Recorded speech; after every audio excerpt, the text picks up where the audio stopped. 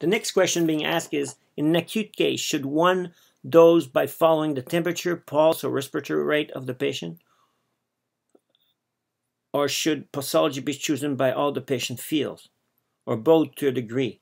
Also, what temperature level is considered dangerous, requiring supplemental mean to control it? So let's start with the first part, which is what should be you watch. You watch the symptom, any symptom, sign and symptom. So any symptom that will tell you the progress of the patient, progress towards better or progress towards less well. So if the temperature goes up, that means the patient is not doing as well, or the disease is on the ascendancy. If the pulse goes up, sometimes it's more sensitive than the temperature.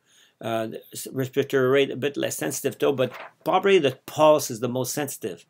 But you have to pay attention to all the symptoms to know when the patient is, if the patient is doing better or less well. So temperature is very reliable unless the patient went into a warm environment, or they took a warm drink, or they're sitting under a radiator. But assuming that in a control situation, the temperature is a very good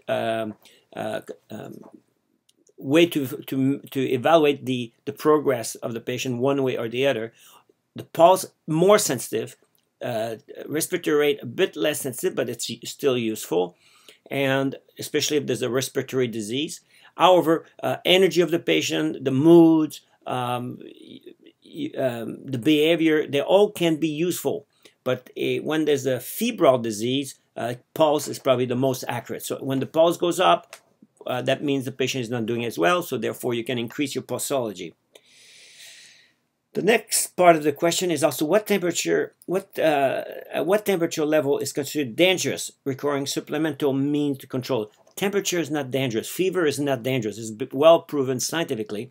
What you have to be concerned is not the temperature, but is the cause of the fever. So especially when there's congestion to the head, let's say there's very intense fever, 104, 105 degrees, even perhaps higher. This temperature sometimes recorded at 106, 107. It's not dangerous. The temperature itself is not dangerous. The human being can tolerate 112 degrees easily. When people do thermotherapy for people with cancer, they raise the temperature to 112. People that have had insulation, the temperature have been measured to 115, 117, if I recall. So the temperature is not the problem, is the cause of the temperature, the fever itself. So the higher is the fever to some degree, the more there's an invasive organism there that can endanger the life of the individual. So you watch the temperature, but you don't try to decrease the temperature,